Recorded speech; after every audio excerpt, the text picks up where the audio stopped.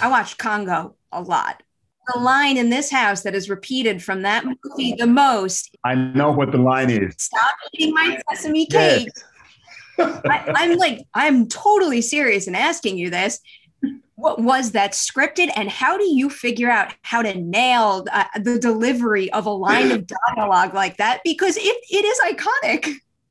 Yeah, it's become a thing, huh? I'm fairly certain that it was scripted.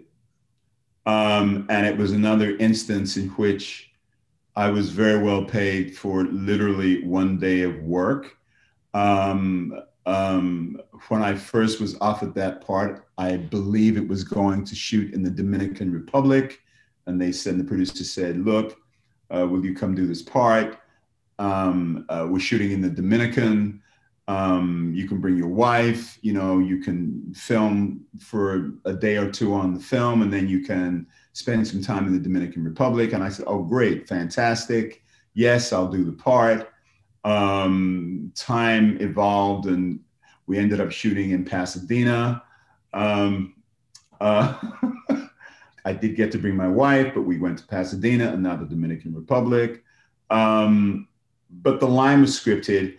And it was one of those things where I just went in and did the work that was in front of me. It was really good actors in the cast.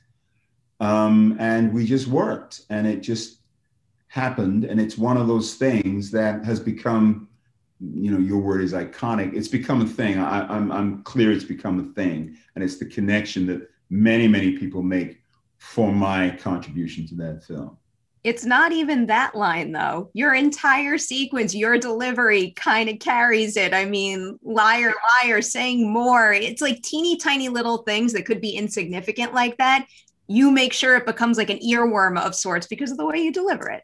Well, thank you. I appreciate that. And perhaps to my earlier point, right, of not referring to bit parts, I guess it's an example of how an actor, how any of us invests in the words that are in front of us in a script. And that will dictate what you get out of it as an actor in terms of the creative process, but also the potential impact on audiences. Mr. Homolka? Well, stop eating my sesame cake.